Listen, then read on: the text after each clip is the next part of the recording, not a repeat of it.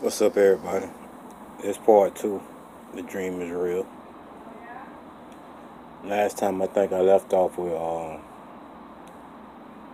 talking about relationships and how they should be conducted and constructed.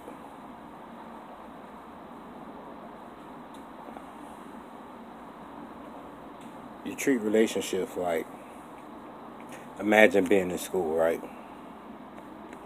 And you walk up to your desk and you sit down to a piece of paper.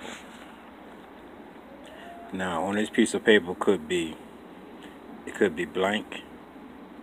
It could have a lot of words on it, just information. It could have numbers, questions, or answers, multiple choice. But when you walk into this classroom and you sit down to this piece of paper, you learning that piece of paper. You're going to learn what's on that piece of paper. Okay? That's your relationship. Each relationship should be treated just like that piece of paper. You know, a human being is like science, English, math. It's something complicated. But if you take each day you step into class, each interaction, one step at a time, then eventually you learn math. Eventually you learn English. I mean, sometimes you're going to be tested on your knowledge. To be tested ain't bad. That's just how we learn each other. We rub each other wrong in order to learn what to do right. And if we all conscious and available mentally for this challenge at all times, we're always aware that she's a piece of paper. I'm a piece of paper.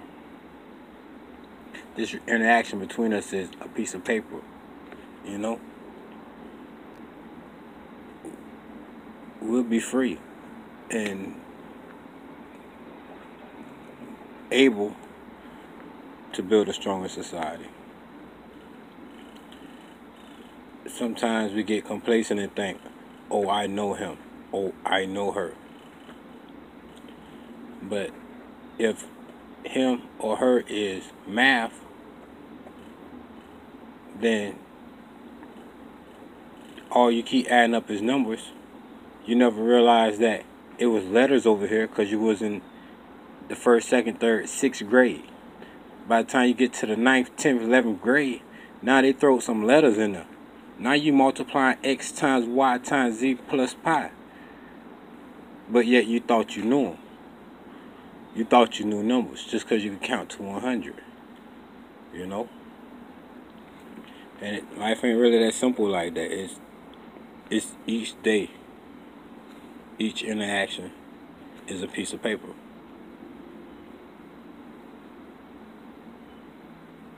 You can't get tired. Well, you can. You're allowed to drop a class. If a class ain't working for you, you're allowed to drop it. But if you want to be a science major, then guess what? You can't drop that piece of paper. You can't drop that class. You know?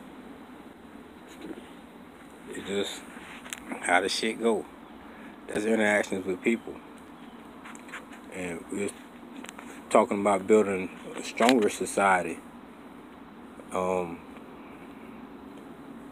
More brotherly love, more sisterly love, more guidance and support from each other.